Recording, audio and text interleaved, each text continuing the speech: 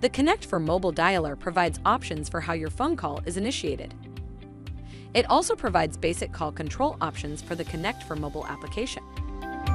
From the dashboard, press the Dialpad icon and press the three dots on the left to see your options for placing your call. The first two options will allow you to place a call where your caller ID is your name and company phone number. Voice over IP makes calls using Wi-Fi or cellular data.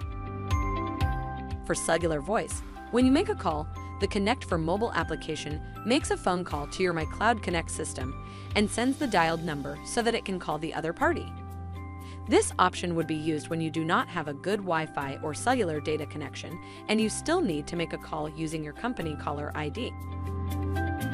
The third option makes calls through your native phone dialer, which shows your name and mobile phone number as the caller ID. Use the keypad to enter the number you would like to call. Then press the green phone icon to place the call. As the call is proceeding, the dashboard allows you to change your audio options and end the call before it is answered. Once the call is answered, the dashboard changes. Here you have options to mute, enable the speaker, show the keypad, or end the call. Once the call has ended, swipe down to return to the dashboard. The National Suicide Prevention Lifeline has a new 3-digit code 988 for quick access to their counselors. The Lifeline is only available in the United States.